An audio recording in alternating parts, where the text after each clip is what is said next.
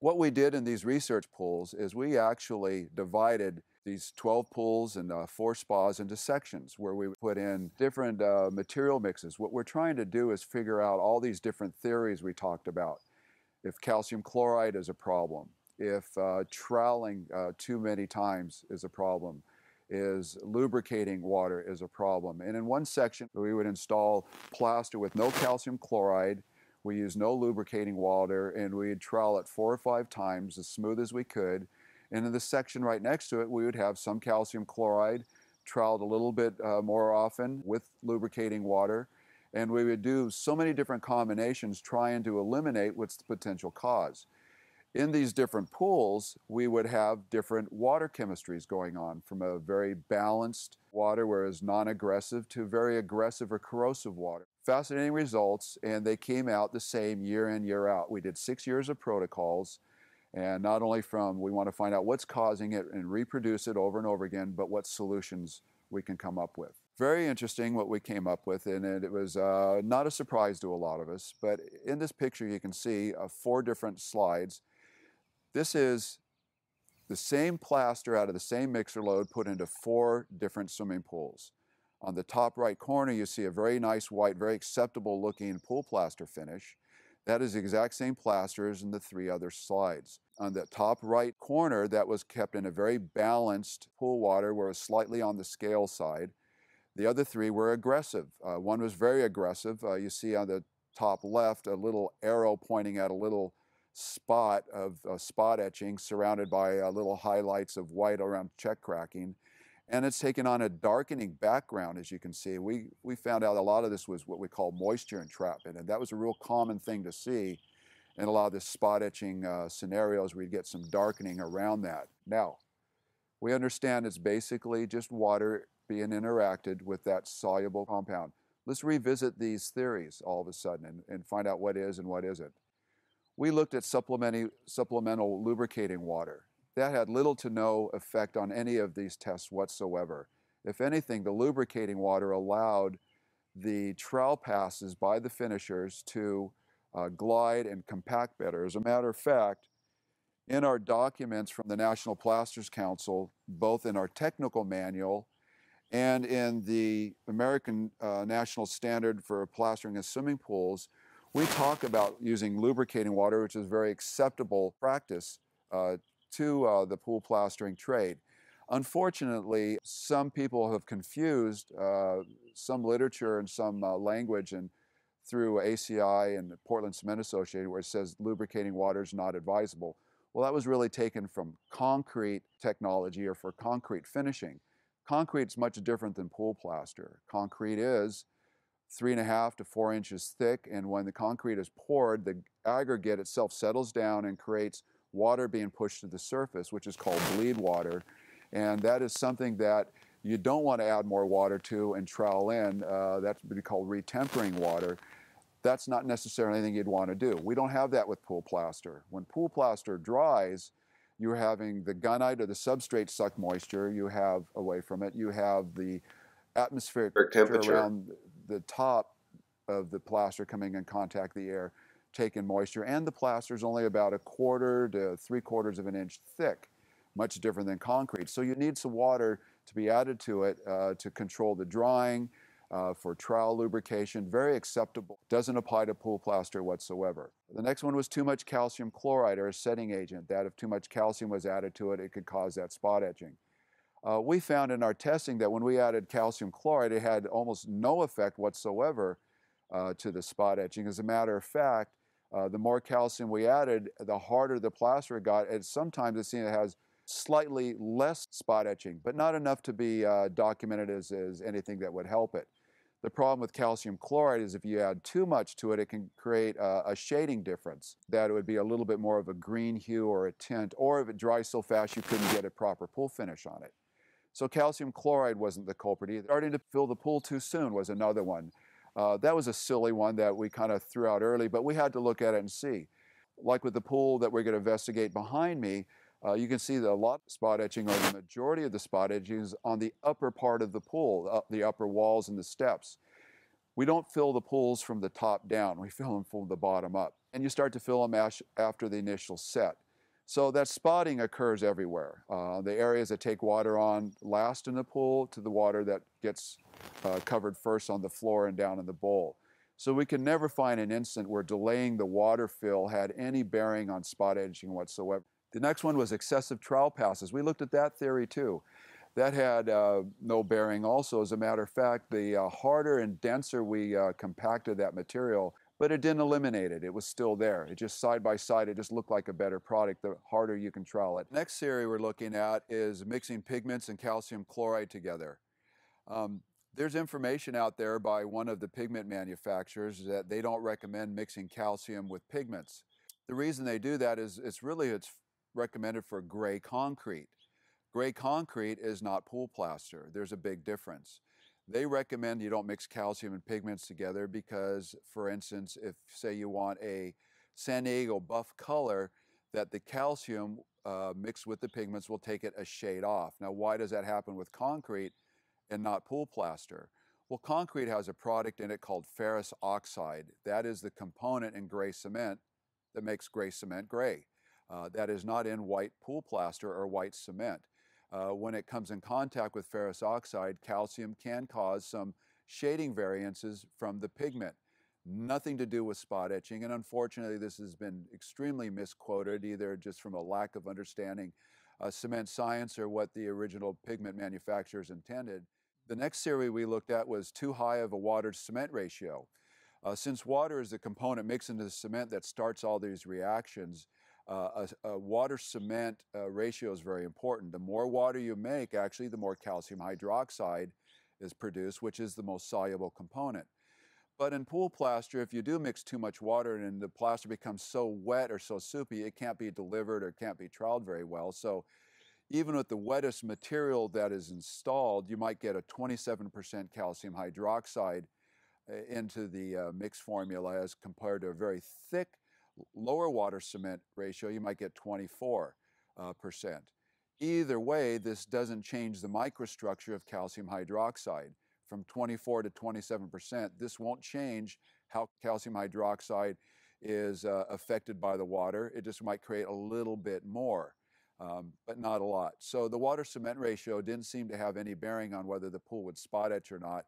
It just create a slightly insignificantly more calcium hydroxide. And then last is the aggressive pool water theory. Well, this seemed to be the most important part of us to focus on and look at. Calcium hydroxide soluble.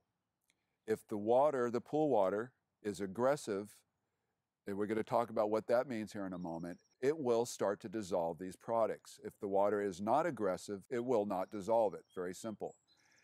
So maintaining a balanced pool water seemed to be the #1 most contributing factor to stop spot etching from even occurring and to create that nice dynamic white plaster that we're looking for that's unmarred and unspotted. So taking all these considerations, looking at all the different parameters and theories, that we seem to know that the water chemistry was the most contributing factor. Now, with that being said, that takes us to the final point of the important facts we need to know. Are there solutions? Absolutely, there are solutions. And the whole idea behind the research at Cal Poly was not only to find out what's causing it, but what can we do to prevent it and stop it and to create a happy customer. My son recently gave me a book called Extreme Ownership. And we believe as an industry we need to take ownership of everything we do. From a pool plaster's perspective, I need to take ownership of everything I can do to control a good product for my customer. From delivery to education to the customer, what my product performances are, to the actual installation.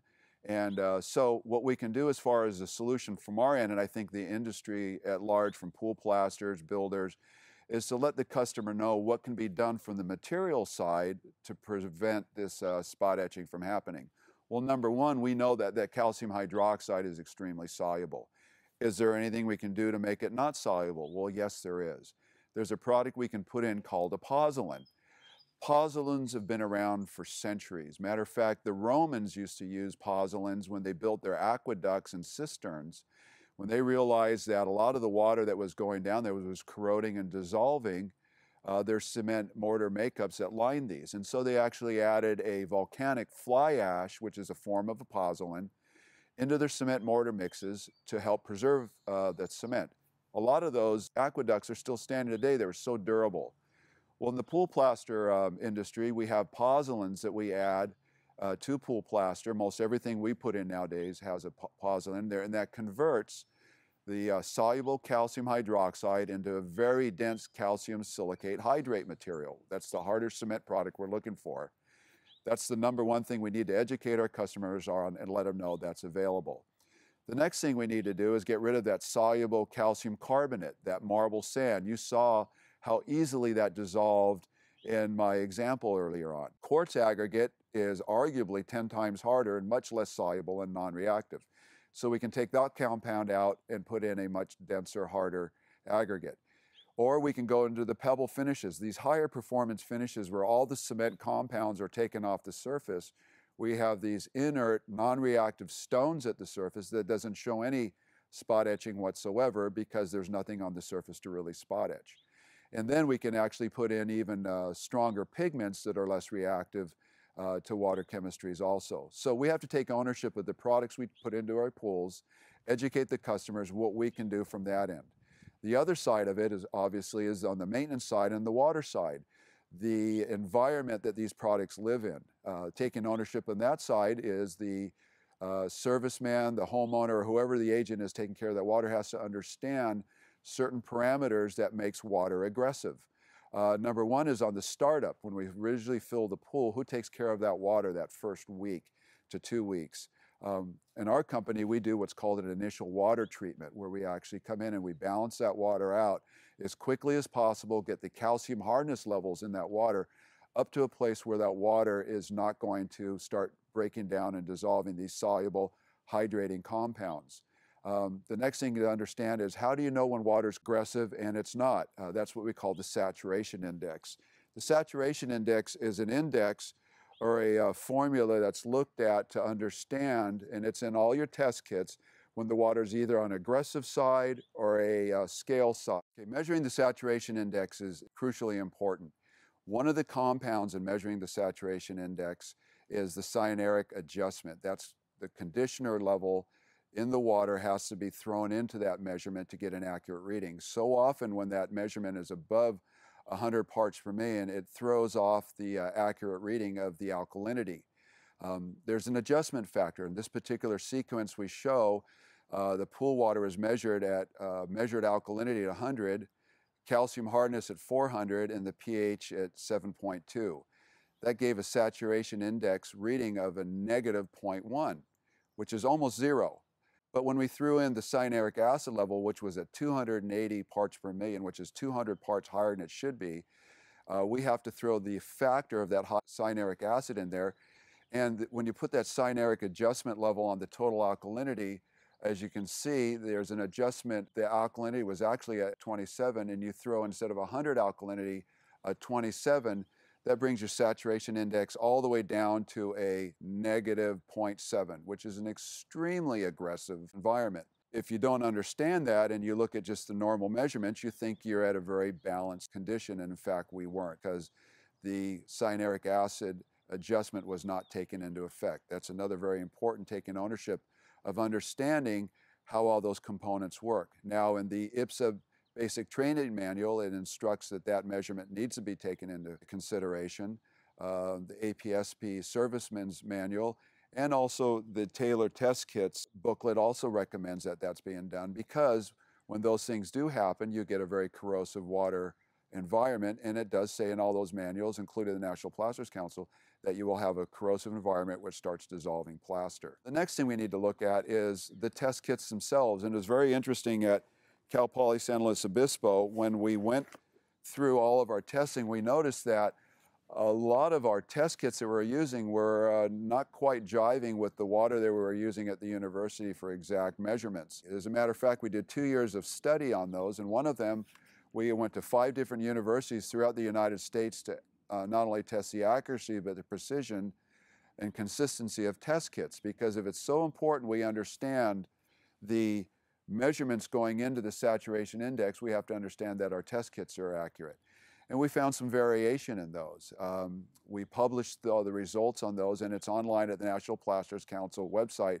if you want to see that test kit research. Very fascinating. But we also found out, as you can see in this picture, that some of the test kits were showing you some readings that weren't exactly what you'd want to see.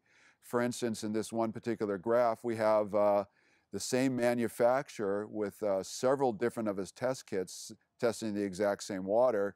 And this was just the alkalinity alone, and we had anywhere from 140 parts per million all the way to 80 from the same test kit. And if alkalinity is so important, we need to know exactly where it is, that we have to get a good calibration of our test kits, and that is very doable. So taking complete ownership on all this, we have to understand our materials, we have to understand our water, how it interacts with those materials in order to get us a successful product that we can deliver to have a happy customer. Thank you for taking the time to be educated on all this and be informed. My name's Alan Smith. Thank you for joining me.